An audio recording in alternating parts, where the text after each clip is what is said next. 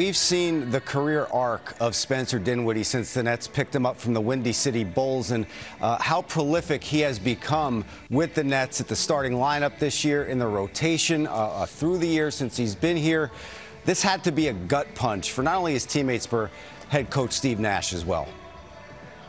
Yeah, and then you just start with Spencer Dinwiddie and what he must be going through. And so really, you know, thinking about him at this time, a guy who was one of the guys who set the tone for the culture for this Brooklyn Nets team, that made it appealing for a Kyrie Irving and a Kevin Durant to want to come here. The way that Spencer Dinwiddie has grown through this system, Karis LeVert, Jared Allen, Joe Harris. And then also Spencer has been that security blanket as the team has endured injuries with point guards like D'Angelo Russell. And of course, a year ago with Kyrie Irving, Spencer Dinwiddie stepped up. It's been the epitome of next man up and taking advantage of the opportunity. So to not have that security blanket, a guy who has been one of the more durable and reliable players on this roster just 3 games into the season, you're exactly right, Chris. It's a gut punch. Earlier, I asked Steve Nash his reaction to the Spencer Dinwiddie news and how the team goes about filling that void.